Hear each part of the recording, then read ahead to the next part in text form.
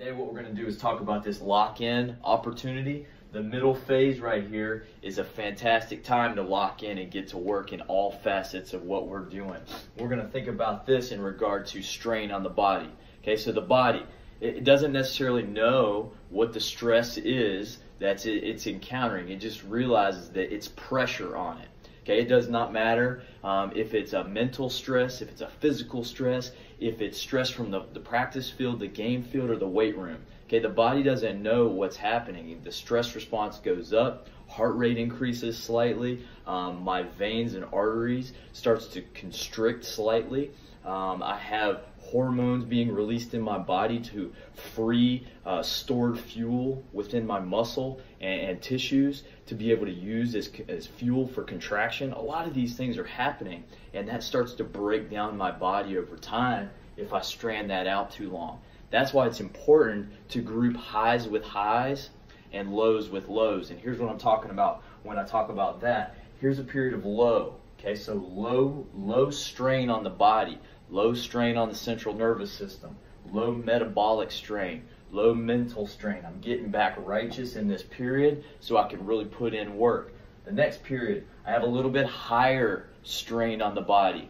This period of time, oftentimes in the middle of a week, is noted by big practice opportunities. I have to intentionally work to get better. Those are heavy days of practice, heavy days of learning, installation of scheme against opponent. This is also a great period because I'm already high to couple schoolwork, work on getting better on projects. If I've got big things outside of my sport, that's a great opportunity to do that too because I'm already got strain on the body.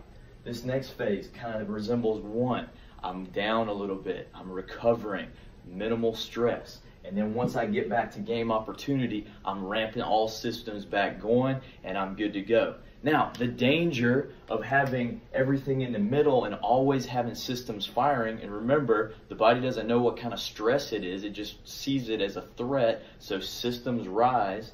If I always have stress throughout my week, I run the risk of just kind of operating somewhere in the middle.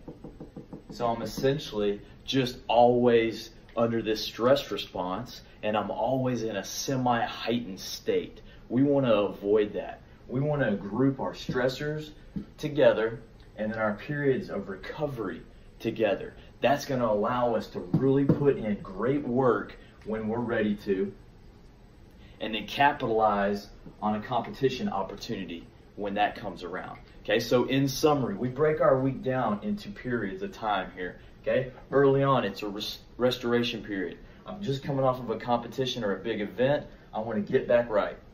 Okay, 2, I have to intentionally lock in. I have to get to work. Okay, so here, period of high central nervous system stress, metabolic load, and overall pressure on the body. I have to intentionally group my stressors right there. After that, ideally I have a period of time where I can recover from that big stress, and then I'm going to capitalize right here and go 1-0. We're grouping our stressors together here. This is kind of what a